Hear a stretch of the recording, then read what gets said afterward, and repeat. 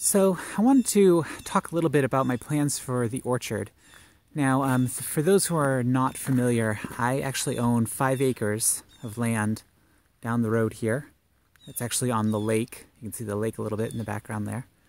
And this part, about a little less than an acre that's cleared, it was cleared when I got here. There was a lot of growth that I managed to chop down.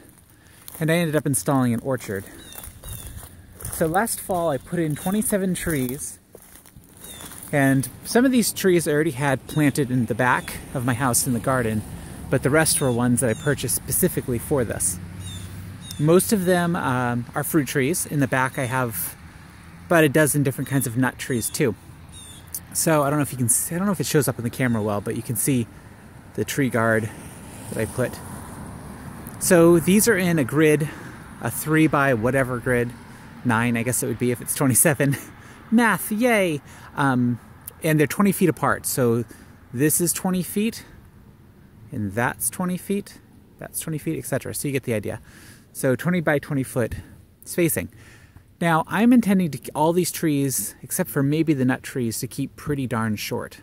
And that's the reason why I put the nut trees way down on the north side. So I'm going to, not all of them, I don't think I bought any like official dwarf, but I'm going to try to keep them relatively dwarfed through pruning. And that is something that people do. Not something that I've personally experienced, but I know experienced fruit tree growers do that, so that's what I'm going to try. That's why I've gone with a 20-foot spacing. But 20 feet may actually be a lot if I keep them a very, very small, manageable size. So I began to think, well, should I somehow use the space in between them? So one thing I was thinking about is, trying to fit more trees in here and putting one tree sort of in the middle of each square. And then that's still enough room on either side of that tree to run my lawnmower down, my riding lawnmower. And that's the most important thing. I want to be able to get that lawn tractor in between the plants. But I'm like, oh, I don't know if I should try putting another tree there because that might get crowded, a little too crowded. But now I'm considering I may, in this spot, or possibly in a row, start doing berry bushes over here. And this all came about because I got a couple of hazelnut trees, which are really more bushes, from Edible Acres, edibleacres.org. He's also runs an awesome channel here on YouTube, so you should definitely check him out, Edible Acres. I'll try to remember to put a link in the description below.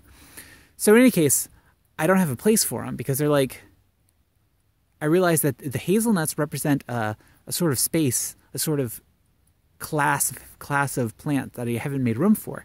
Now, if you'll remember down and back, in between my hugel beds are currently where I have my berry bushes. So I have blackberries, loganberries, blueberries, raspberries, etc., etc., etc., gooseberries, currants, all that good stuff. And they're planted in rows in between, my hugel beds. But I'm running out of room down there too. And I'm wondering if that's not the best place for them long term. I don't want to, some of these plants have moved 100 times, so I don't want to move them again. So I'll let them grow down there. But in the future, I want to plant more berries because I want to be able to fit as much food on this property as possible. So one thought is, in between this row of trees, since I don't want to put more trees here to possibly crowd out these trees when they get bigger and have to worry about that down the line, I could just put berry bushes and keep them pretty pruned and maintained. And because this is north to south rows, they'll still get plenty of sunlight. I mean, they'll get less once these trees grow up, but again, I'm going to keep these trees mostly short.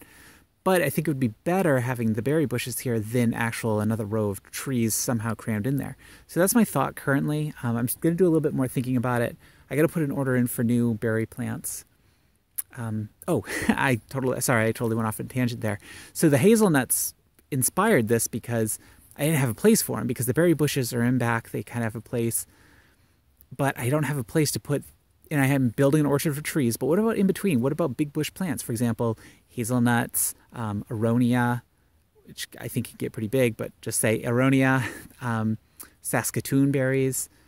What was the other one? Oh, sea buckthorn. Those are all ones that aren't full trees, but they're pretty big bushes, so they don't have a home. So that's what sort of inspired this thought that maybe I should put them in between, like diagonally in this grouping, because they're big enough so they kind of fit in an orchard, but small enough that they'll fit in the space between the trees. Again, assuming I keep them maintained somewhat, because those plants can get very big. So that's my thought on that.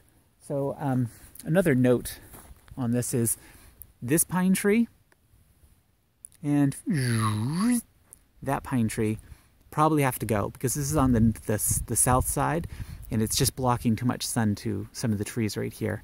In fact, that Asian pear, I believe it's an Asian pear, either that or it's the Bartlett, is right underneath. So these trees have to go. So my plan is to come out here, climb that tree and slowly chop it apart. And as you can see over there, that's actually, weirdly enough, this is on the other side of this cleared area, is sugar maples. I don't know if these were intentionally planted here long ago or what the deal is, but all these trees right here, nicely spaced, are all sugar maple. So maybe it was a happy accident, I'm not sure, but I'll probably leave this as they are. Which means, you know, some sun will get blocked to the orchard, but I think when I start clearing some other stuff out, because I think I'm also going to take out some of the trees here too for that afternoon sun, because that is west. So yeah, and this will be here at least for a little bit longer. This is actually my housemates. I'm going to be planting more trees, so I do kind of want to move this because my wife was kind enough to order me for my birthday or was it Christmas? I guess it was technically for Christmas, 2 cold hardy pomegranate trees. So I'm thinking about putting these right here, again in that 20 by 20 spacing, extend the grid over here, and try to find homes. I don't believe that is a sugar maple, so I'll probably take that down to make room for more trees. But probably what lives over here are, I don't know, might be lesser priority trees because again, they'll be north of the sugar maples, which I have no intention of cutting down.